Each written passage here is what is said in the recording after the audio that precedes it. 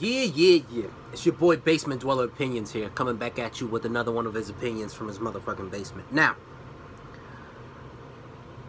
I don't usually talk about this stuff. I don't usually talk about other YouTubers. I've done it in the past before, if you've seen, but this guy, I really like this guy because he's the one channel that I've started off like, I don't know. I don't want to say I feel attached to the guy because I don't know the guy personally.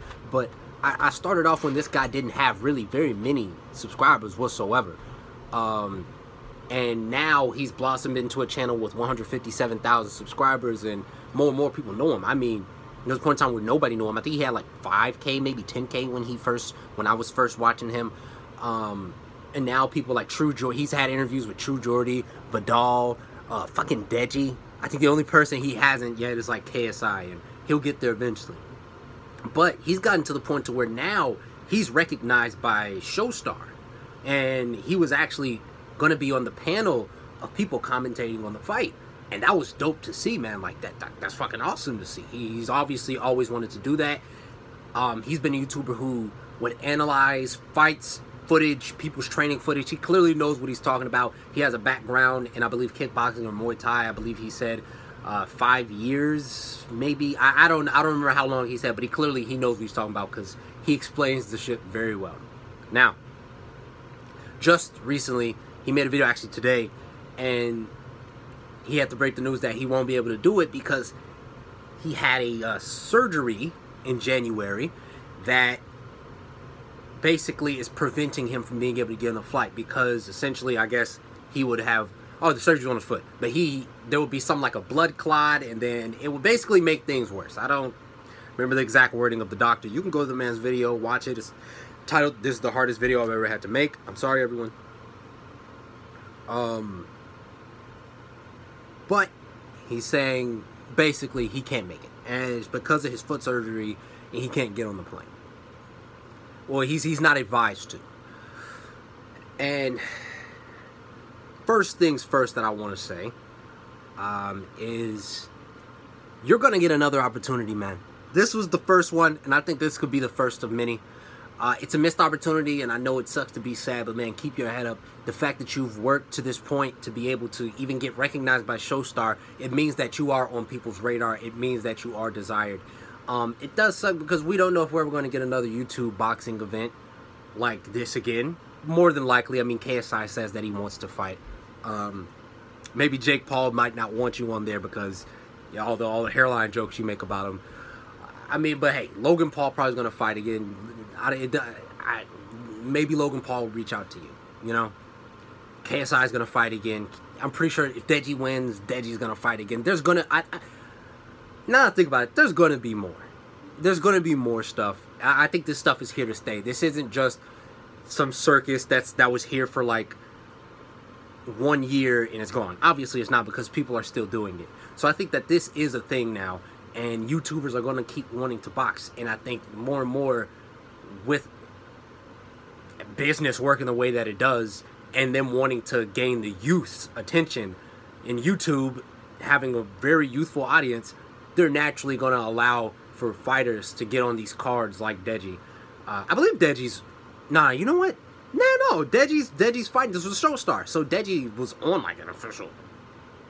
It's crazy, right? Just like Jake Paul.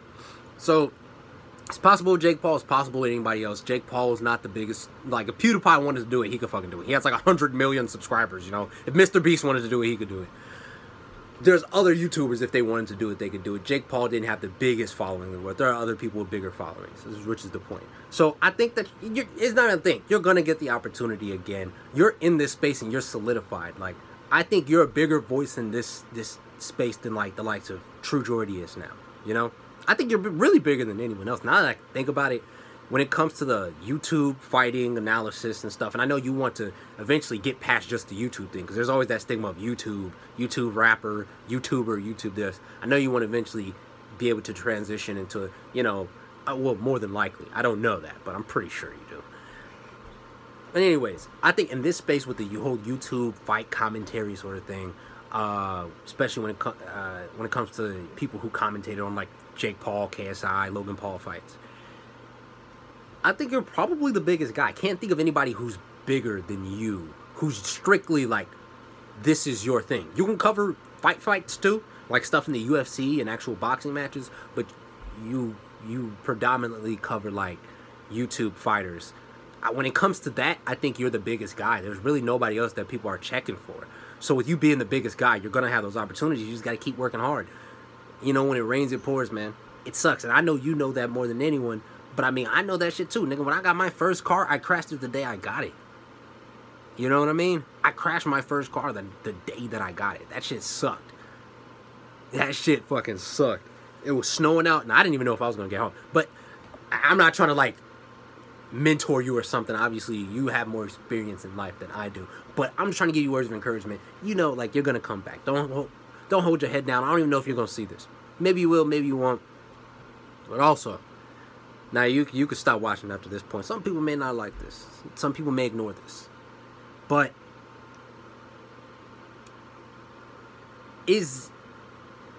from what I can tell, this is like your life's work.